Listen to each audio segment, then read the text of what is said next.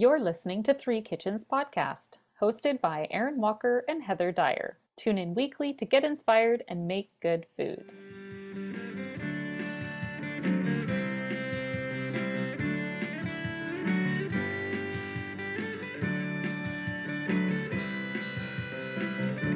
The thing is, I went down to the freezer and I was looking around. I'm like, what have I gotten here for dinner? I don't know. And then I was like, maybe I should just pull these shanks out.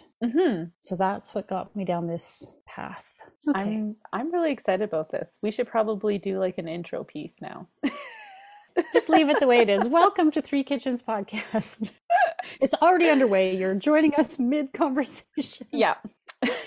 We can barely hit the record button with our thoughts. They're just running.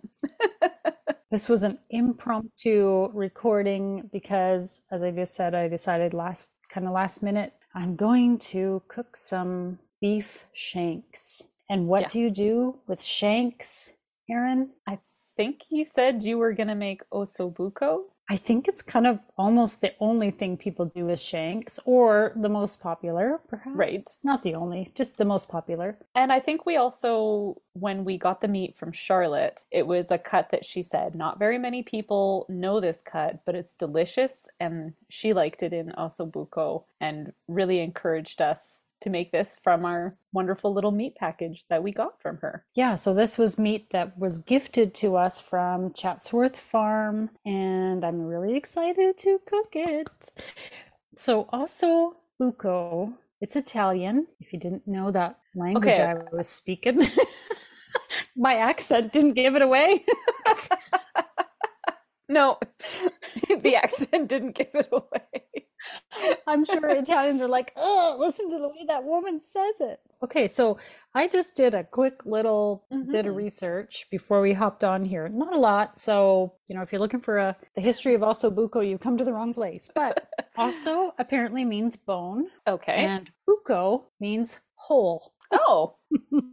Yeah. So, whole as in W-H-O-L-E or whole as in H-O-L-E? H-O-L-E. Okay. Yeah. So if you look at a shank, it's the upper part of the leg of a cow, and it's cut kind of cross section like a steak. It looks like a big steak with a round bone in the middle of it.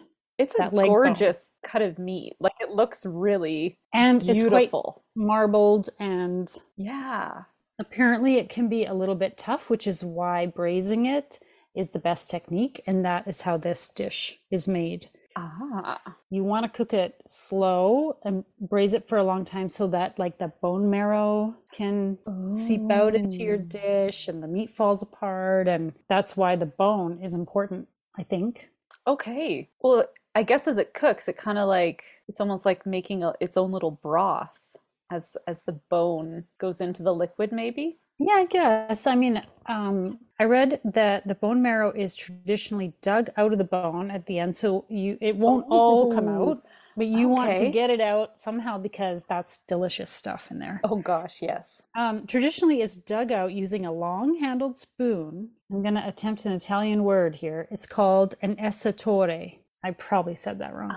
Okay. And that translates to tax collector, which I thought was really cute.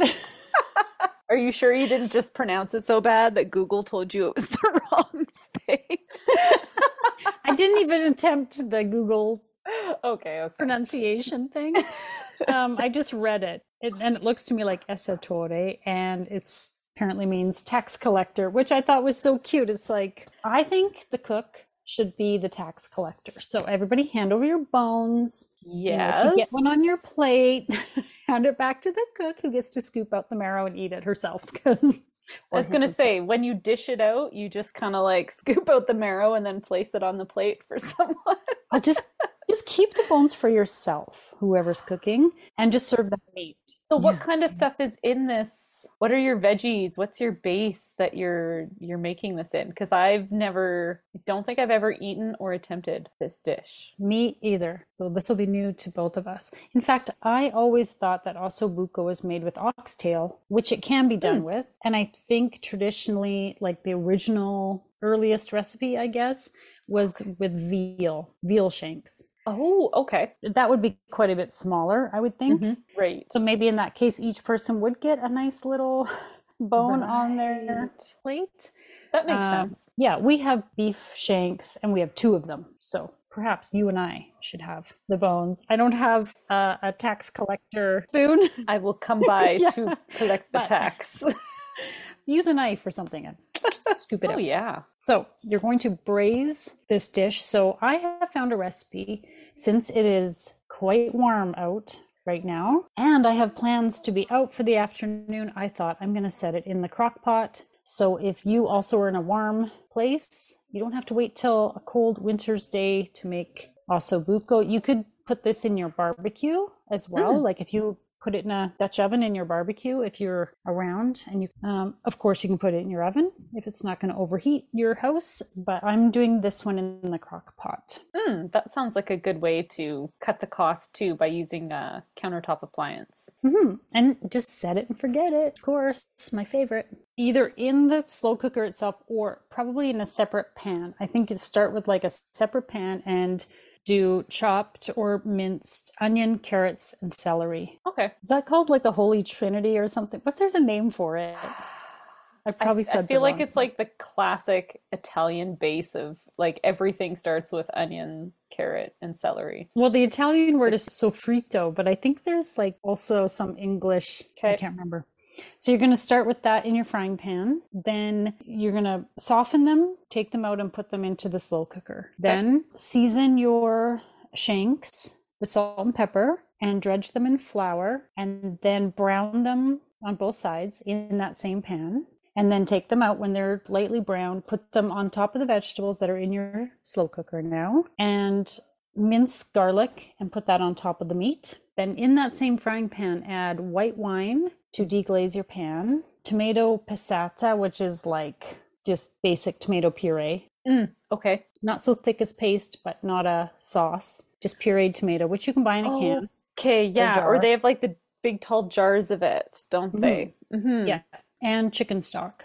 Bring that to a boil and scrape your pan. Then you're going to pour that over the meat in the slow cooker and set it for 8 hours. Oh, and that's it. So it's a tomato white wine base, basically, for your braising. And I think I'm probably going to throw some herbs in there. I think because it's sitting, I've got some thyme and rosemary, and I think those would be good. That does sound good. Just put a couple of stems in there. And traditionally it's served with risotto.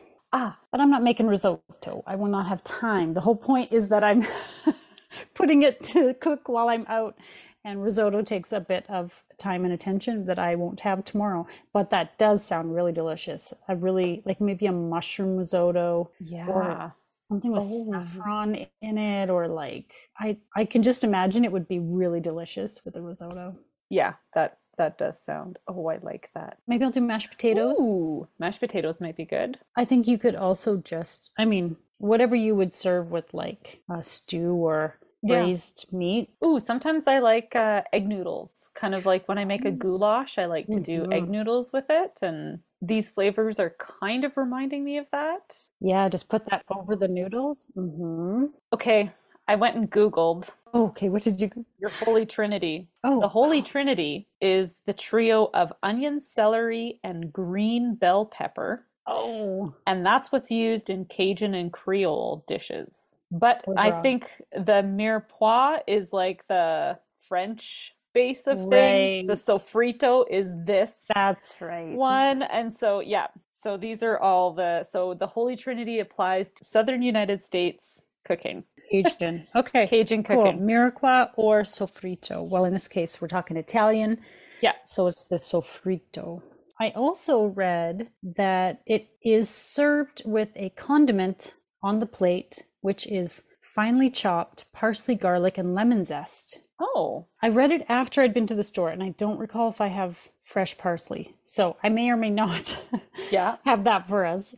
I'm thinking, though, that like raw garlic just chopped like that might be a bit harsh. I'm not sure. I do like the idea of the lemon, though. That's interesting. Yeah, like I'm trying to figure out this lemon flavor with these with this tomato-based sauce flavor, because this Like, isn't the first time we've seen lemon with tomato-based sauces, and mhm. it's making me curious.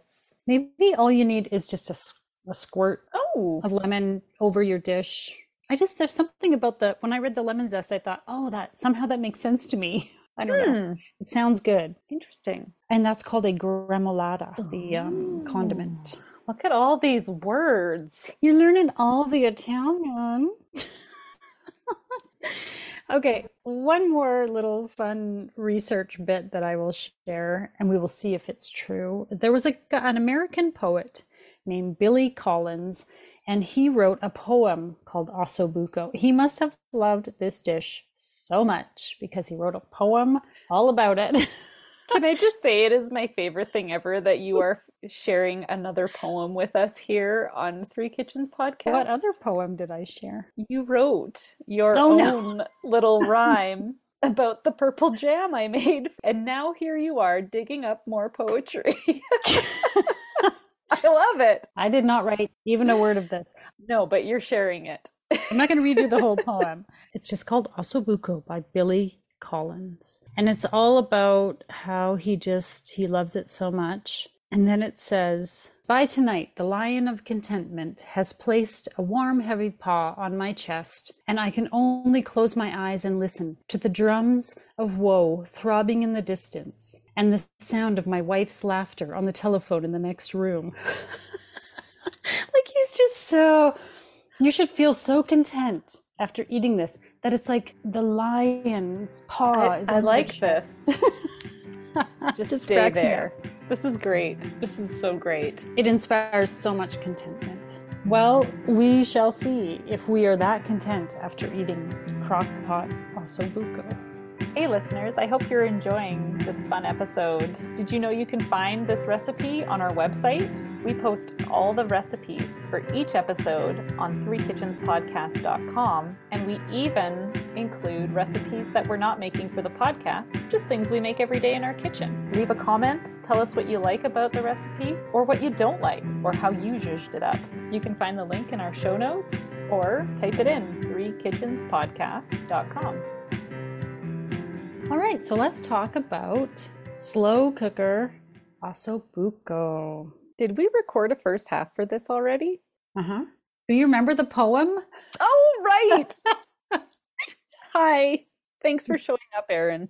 So we talked in the first half about the sofrito, the onion, carrot, and celery. We talked about the bone marrow, digging it out with the spoon, called the tax collector. We talked about the poem being described as the lion of contentment placing a warm, heavy paw on your chest. That's right. Thank you for summarizing this for my very lacking brain. No problem. Okay. All right. I'm ready to talk about it now. Excellent. Don't edit out all of this because it's good. For this Osso Buco, we talked in the first half about the cuts of meat. And what you might be picturing is that cut that looks kind of like a steak with a circular bone in the middle of it. Right. And often if you look up recipes and you see pictures, the Osso Buco, you have that nice round bone in there. My Shanks did not have that. They're bigger, kind of oval shaped, and almost like a T-bone shaped bone in them. It was really big, so it must have been higher up on that leg piece, is what I'm thinking. Yeah. Charlotte, if you're listening, you're the Three Kitchens podcast resident beef expert. Please put a comment on it on socials and tell us maybe the difference. Okay, so my beef shanks looked a little bit different, but if that's the case with what you've bought as well, don't worry about it. It doesn't matter. What you want is that delicious beef, and I think because it has a bone, you're getting the flavor of anytime you cook the meat with the bone, you're getting more depth of flavor from it. So so don't worry about the bone shape. And because mine were big and I'm putting it into, first of all, browning it in the skillet and then putting it into my crock pot. They were too big. I had to cut Oh, I had to dang. cut them. So I had 2 large shanks. I had to cut them into 4 pieces. Wow. Also, not a problem. I had about 3 pounds, or what is that in kilos? A kilo and a half ish. If I got that right. Yeah.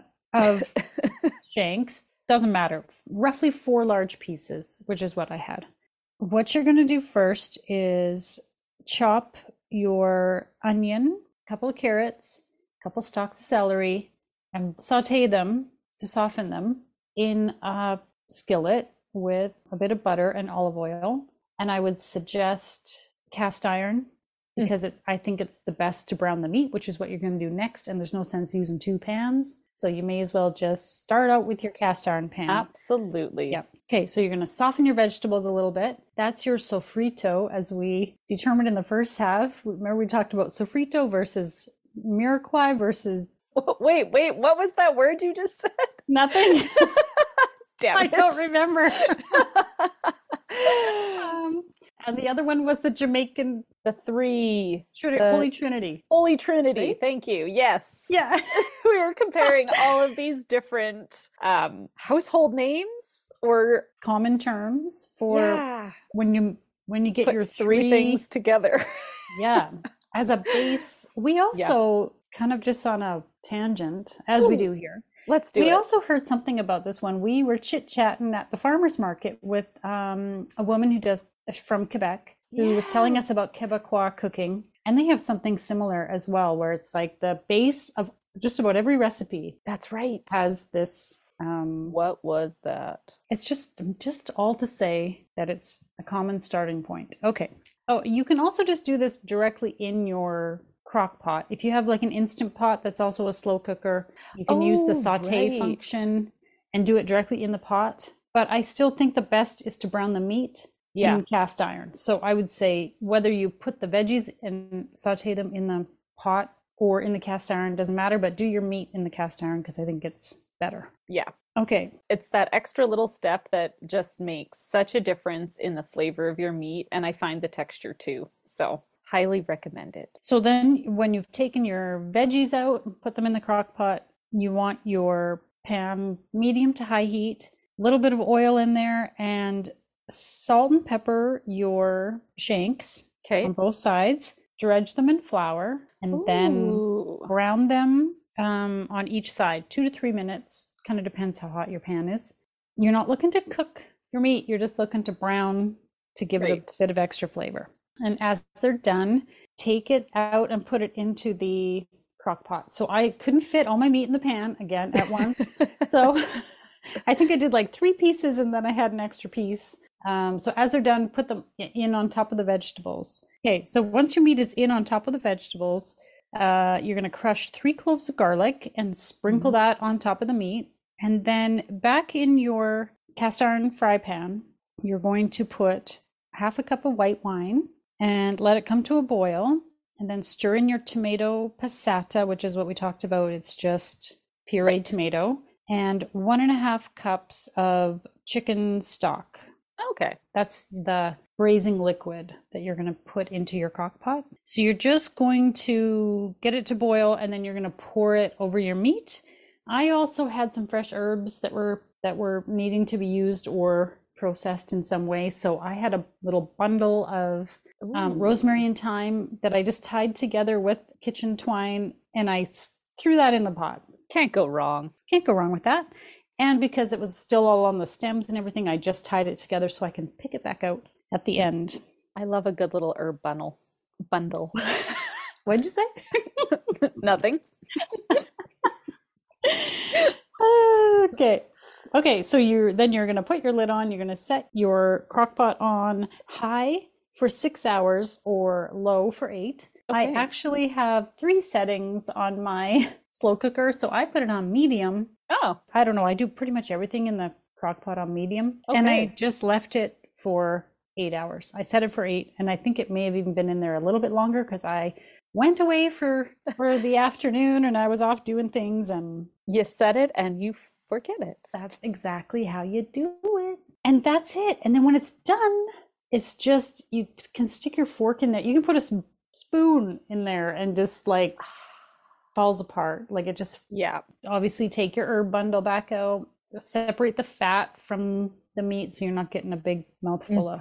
And there you go. And I just made some plain mashed potatoes that we had it with, and some green beans, and that was our dinner. So it's very simple, as crock pot recipes should be. Yeah. You could also do this on your stove, or probably on your barbecue, or in your oven if you want to do like if you have a Dutch oven that you can put a lid on. Because I was leaving the house, the slow cooker was the way to go. But if you were there and you can keep an eye on it, you could also do it in a different way. Is your crock pot also an instant pot? Is your instant pot? It's the all-in-one one? Okay. Yeah. Cool. I still don't have one of these devices, so I'm always curious as to.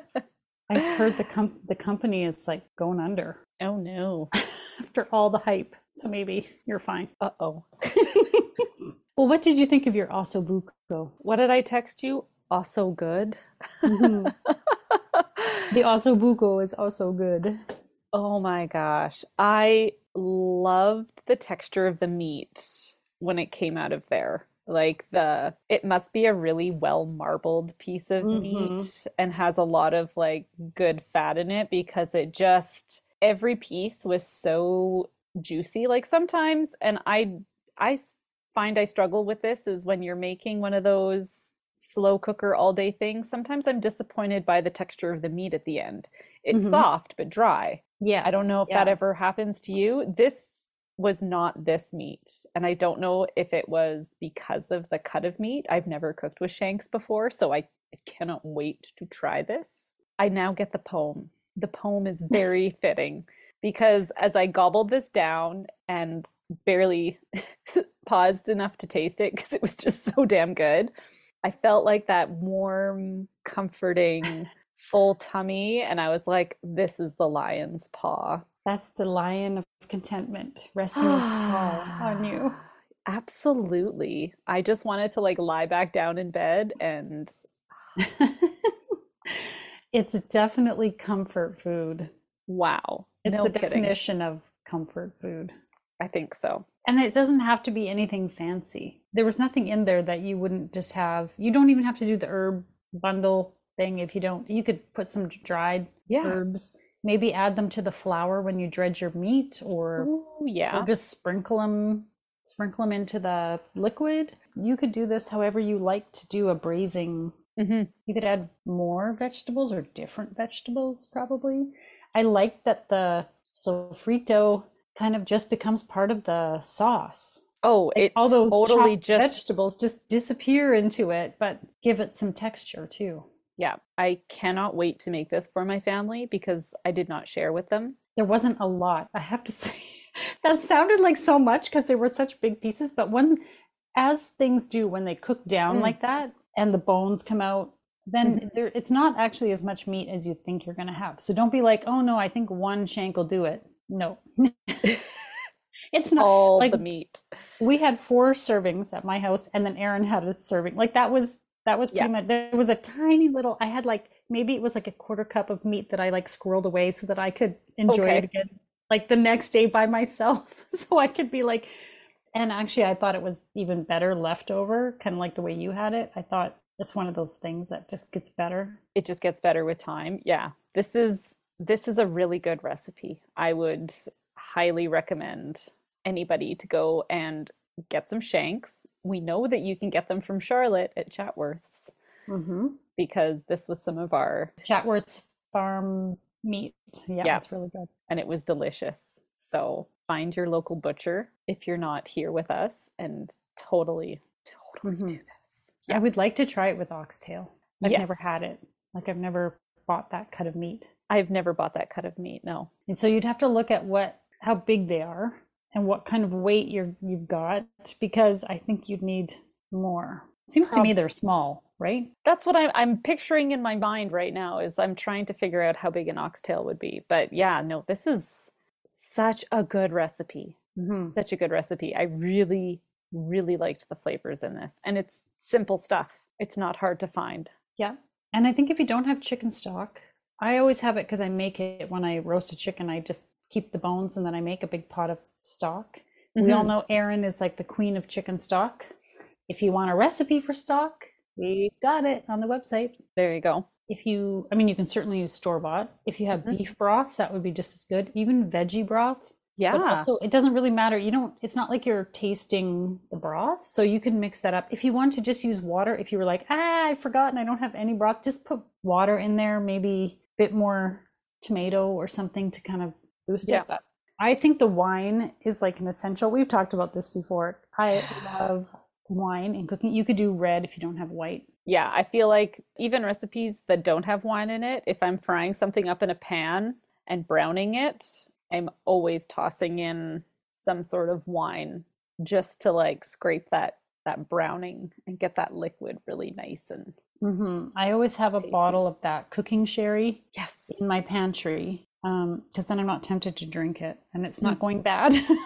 So I always have that. You can just put a splash of that in there and deglaze your pan with it. Yeah. I also think like mushrooms would be really good in here because I love a slow cooked mushroom. That would be really delicious. You could just make it your own. And actually the night that I cooked it, so I'd come home and a friend of ours was here in the gym and she was like, what are you cooking? It smells so good. Because I had just come home and I was like opening the pot and whatever as she was like saying hello. And so she had just a little taste like with a fork right from like the slow cooker. And she was like, this would be so good with egg noodles. Like you need to serve this with noodles or rice. I'm going to be tucking into this in the fall for sure. Because you don't have a crock pot. And then maybe we can add to the recipe after you've done that. And we can let people know what's the best way to.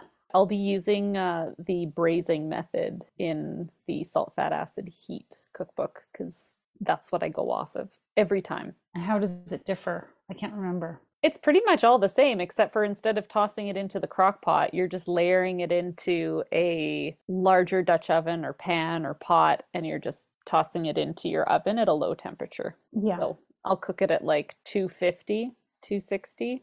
All day. Yeah.